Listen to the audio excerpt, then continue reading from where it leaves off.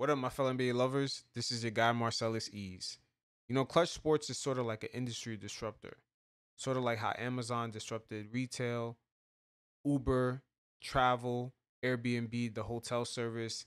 It kind of gives consumers a new, innovative way of doing things. And with Klutch Sports, they kind of offer NBA players the same options. They're giving guys different routes to take outside of going to the NCAA after high school. They're providing different services for players, maybe on a more personal level, due to whatever their situation is that other agencies before them weren't doing. So you kind of see the correlation between the two. The only thing with the NBA right now, they kind of have a tricky situation with Klutch Sports. The only thing with the NBA right now, they kind of have a tricky situation with Klutch Sports, in which LeBron James is the figurehead of the league, and he does hold a lot of power. And Klutch Sports is directed by one of his best friends. And with the league tampering rules, things can get really tricky. Now, Nerlens Noel in 2018 did have a nice deal offer from the Mavs. He was told to decline it because he would get better offers. And as we see the years go by, he pretty much finally landed a deal with the Knicks, nowhere near the deal he was offered from the Mavericks in 2011. They're going to touch base in a situation, and every once in a while, I'll check in. Skip, I don't really think there's any merit to this. It seems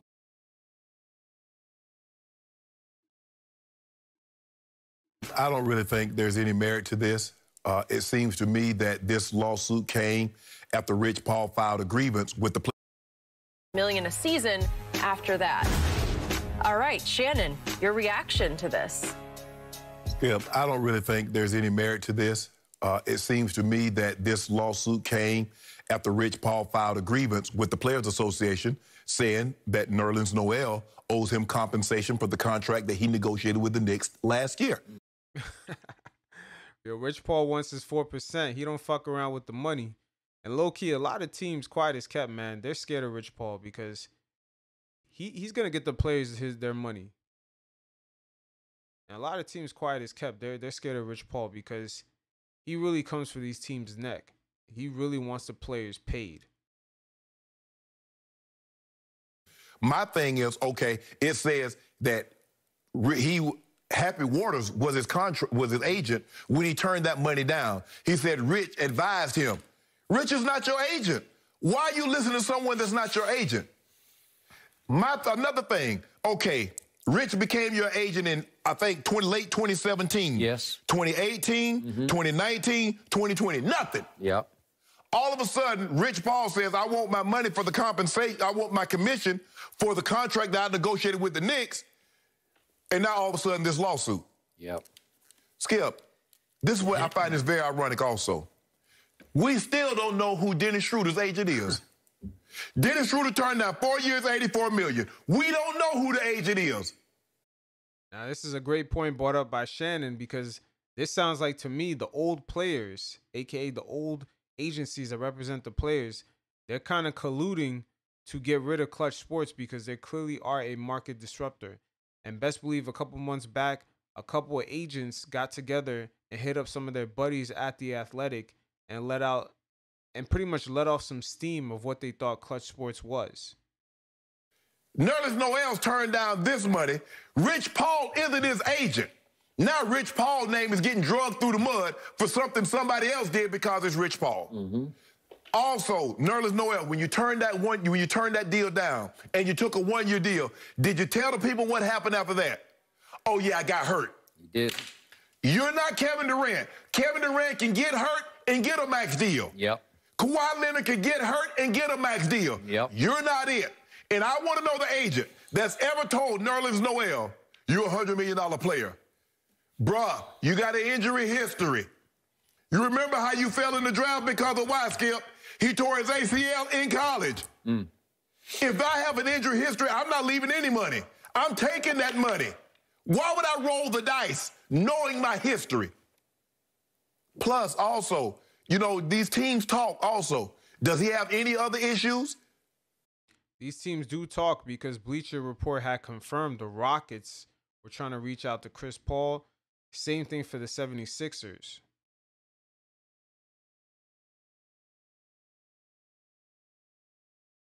Which, ironically enough, they were pretty much a rival for LeBron James while he was in the Eastern Conference in that final year. This is before they made that trade to get Jimmy Butler also on that team that following season. Also, the Clippers were also interested. All these things are coming out.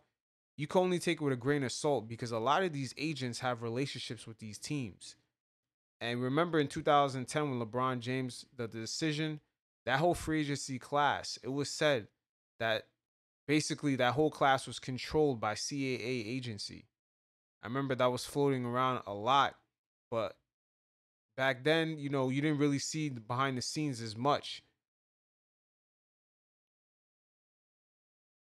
And when Klutch Sports started coming about, you started to see, and when I say you, I mean the fan base started to see overtly how some of these agencies pretty much control some of these teams. Is there anything else? Meeting time, late, the way you conduct yourself, the way you do things. I just find it just very ironic is that all of a sudden now, 4 years, Rich Paul has been his agent, Skip, since late 2017 up until now, and no lawsuit was filed. All of a sudden, Rich files a grievance against him to get filed a grievance. You owe me $200,000. Not $58 million. Right. You owe me $200,000. It wasn't until the man said, "I want my money." You said, "Well, I'm filing against you because you cost me $58 million." If he cost you $58 million in 2021, he cost you that in 2017, 2018, 2019, 2020. It wasn't until that man requested his money. So I don't think he has legs to stand on because Rich Paul wasn't his agent. But here's the kicker, Skip. He definitely doesn't have legs to stand on, but look at what team he plays for. He plays for a team with nothing but CAA affiliation, Worldwide West, Leon Rose, the coaching staff. That whole Knicks team is basically a CAA agency. And Klutch Sports is a market disruptor. They're getting guys deals outside of the NBA. Pretty much, they're getting kids deals fresh out of high school, curving the NCAA. They're getting them jobs at Nike, Reebok, etc. They're giving them multiple options, which is pretty innovative, especially with that player Beasley that's out in OKC. They got him a deal to work with a shoe company for $1 million. And then basically they got him practicing either in the G League or some sort of league where he can get prepared to get drafted, which end up happening. So he not only he got drafted and he got paid.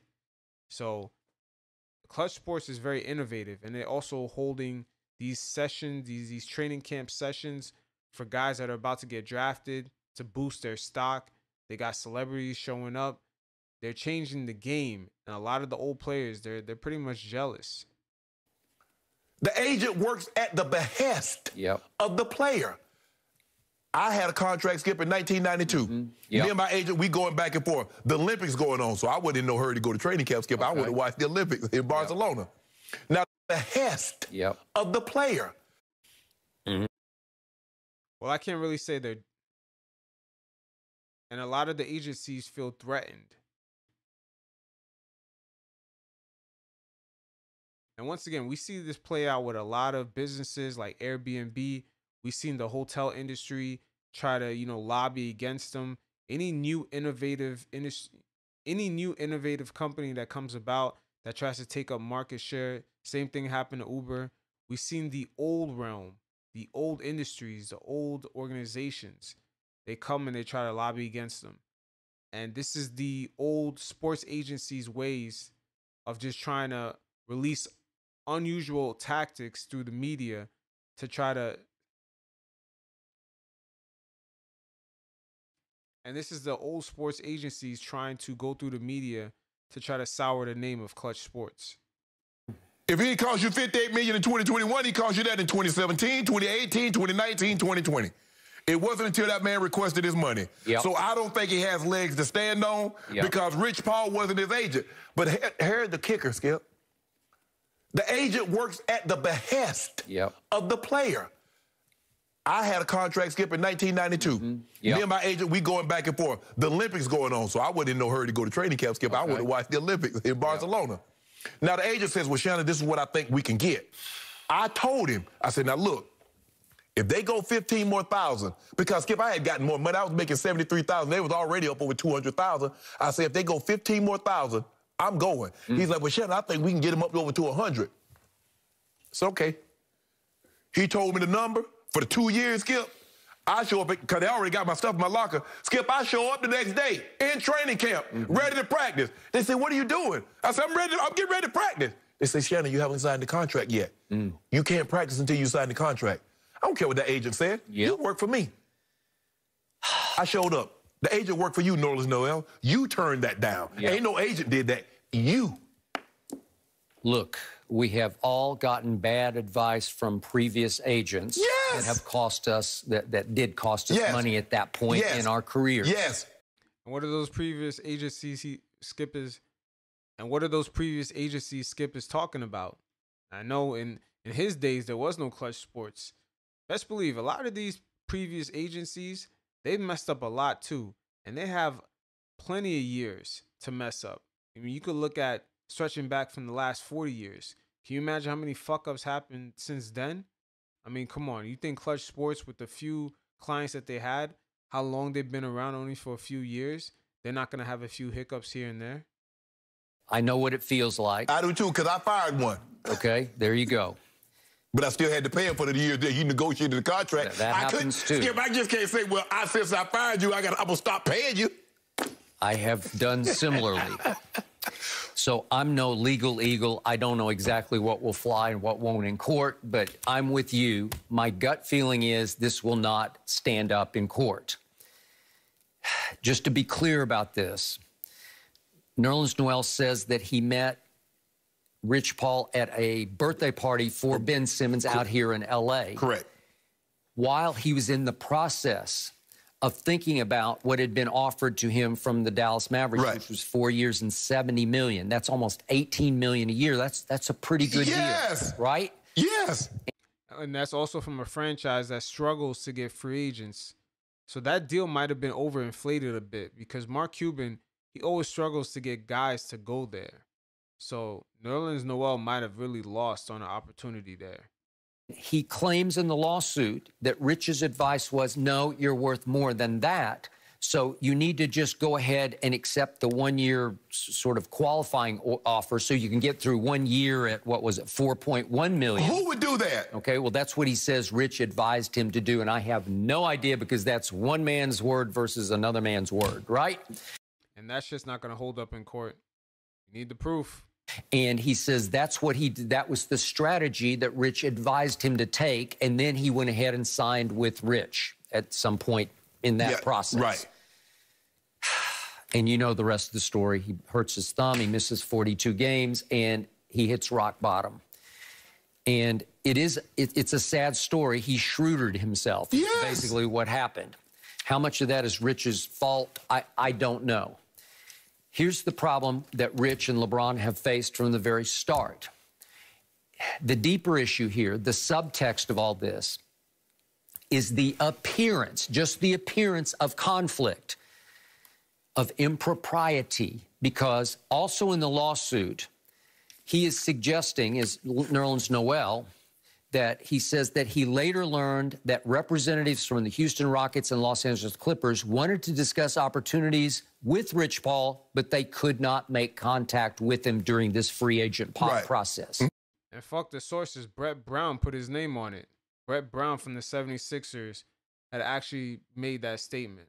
So his name is actually on that report. Okay, so then you leap to the conclusion, and I'm leaping here, that because LeBron and Rich are joined at the hip, basically, because LeBron started all this and had to fund it from the start and put Rich on the map. And listen, Rich is really good at what he does. He has proven again and again and again. And he definitely is good at what he does. But if you look at that 2018 season, because he is good at what he does. But if you look at that Philadelphia 2018 season, they went after Al Horford because they couldn't get Nerlens Noel. And they were a major threat to LeBron in that Eastern Conference. This is where the conflict comes into play. And the league is in a really great area with this Klutch Sports thing. And especially, I thought it was an overreach by Rich Paul and LeBron and Klutch Sports with the Anthony Davis situation. That pretty much put them on the radar, because for Anthony Davis to be in a contract with the New Orleans Pelicans, remember, he was in contract. It's not like he was going to become a free agent. He was in a contract and just stopped playing for the team and requested a trade only to the Lakers. And that's right after signing to Klutch. That is a really tricky situation for the league. I mean, they're lucky that LeBron James is the figurehead of the league. He is really good. He is not just a product of LeBron James, because he is his own man. He is making his own way, but he needed a jump start. He needed the seed money from LeBron. LeBron gave 3 guys opportunity. Yeah. And just like any other politicians, and just like most politicians, whoever they take the money from, they pretty much owe them a favor. Why do you think all these corporations are giving money to both Democrats and Republicans through election time periods? So make no mistake about that. Rich, Maverick, and Randy. Randy is the chief of staff. He handles LeBron's day-to-day operations. And Maverick, yes, Maverick is an absolute dynamo on Wall Street and in Hollywood. Correct. Okay, so but they had to make it on their own after he opened the doors for all 3 of them. Okay, got it. So I'm taking nothing away from Rich Paul, but the appearance of conflict is always going to hang over LeBron and Rich, because a lot of Klutch clients come to the Lakers. So it looks like, well, is Rich just sending them to help LeBron? And was he not returning the calls of the Rockets and Clippers in the Western Conference to protect LeBron from Nerlens? I don't think well, that suggests. Well, that's in 2018, Skip. LeBron James, he was still in Cleveland by then. But you're also going to have to look at that Marcus Morris situation, or Markieff Morris situation, how it played out in San Antonio, because he was signed to Klutch and he ended up firing Rich Paul. Apparently, the Clippers wanted to give him that money, and then they couldn't get a deal worked out, and he ended up settling for San Antonio, but then he ended up reneging on San Antonio and going to the Knicks. So that's how that happened. So Markieff Morris ended up firing Rich Paul and Klutch Sports. That LeBron was afraid of Nerlens Noel, that's probably a stretch. Exactly. Okay, I got it. But Skip, what agent would tell a player, you got $17.8 million on the table, we're going to scrap that and go 1 year for less than 5, knowing anything can happen? A rolled ankle, broken leg, ACL. Also, he's collecting on that 4% fee. Let's put that in mind. That's less money because you're collecting a percentage of that contract. So why the hell would you opt out for that? Achilles, thumb, anything can happen. Who does that? Skip, okay, Kevin Durant, one of these top tier, Joel Embiid, one of these top tier guys, okay, you want to roll the dice, but that's what you're doing, Skip. You're betting on yourself. But every betting on yourself story is not a success story. Okay. And so we saw that with Schroeder. We saw a guy that rolled the dice on himself and rolled snake eyes. He did. Okay, Nerlens Noel, bruh, you can't, after someone files a grievance against you, all of a sudden look back. Rich Paul wasn't your agent. Even if he had given you advice, your agent was Happy Waters. Walters, excuse me. That's your agent. Okay. You're right. And at least Nerlens lived to tell about it, because he got his deal from the Knicks right now. So it's 3 years, what is it, $27.7 million. It's not that deal that was left on the table. You're never going to make that up. At least. Especially in that tax, man. New York City, man, that tax rate is insane. I mean, he could have got that deal in Dallas and not pay no state income tax on that. He's back in business, right? Yeah, because he got 1 year last. I think he signed for 1 year. Last year was 1 year, $10 million. So hence the I guess what, 5% of that, whatever the case may be. It was Rich Paul filed a grievance, and then for whatever reason, Nerlens Noel signed his agreement. And he also, I was reading about it, says, well, he only showed preferential treatment to the high-profile client. That is correct. Well, welcome to the world of business. What do you think CAA does? What do you think Elite does? What do you think Philip Morris does? Yeah, they all do it. I mean, especially with that 4%, standard fee, or just overall. I don't know what's the standard fee, but it's hovering around. Yeah, they all do. Especially collecting a fee on the total amount of the contracts. Nerlens Noel has to expect that. Bruh, every agent don't get the same treatment as a Dwayne Johnson or a Tom Cruise or a Denzel or a Samuel Jackson. You think C-list actors and actresses get the same as Scarlett Johansson? Really, you believe that? Or Denzel? That's what you think in Nerlens Noel. If you want your calls returned quicker, you should have stayed with Happy Walters. Thank you. Right? Skip, that was the whole thing, Skip. When I was coming out, I was a 7th-round draft pick. Man, ain't no agent want no 5% or no $22,000 what I got to sign. They want 5% of $1.7 million.